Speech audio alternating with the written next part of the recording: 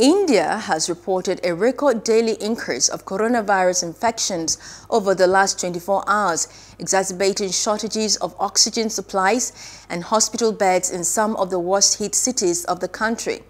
Nationwide, India reported it has 261,500 new cases on Sunday, taking the total number of cases to nearly 14.8 million, second only to the United States, which has reported more than 31 million infections. The country's deaths from COVID-19 rose by a record 1,500 and want to reach a total of 177,150.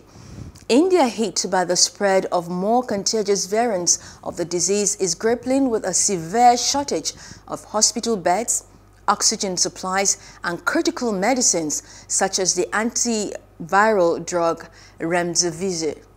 Hello, hope you enjoyed the news. Please do subscribe to our YouTube channel and don't forget to hit the notification button so you get notified about fresh news updates.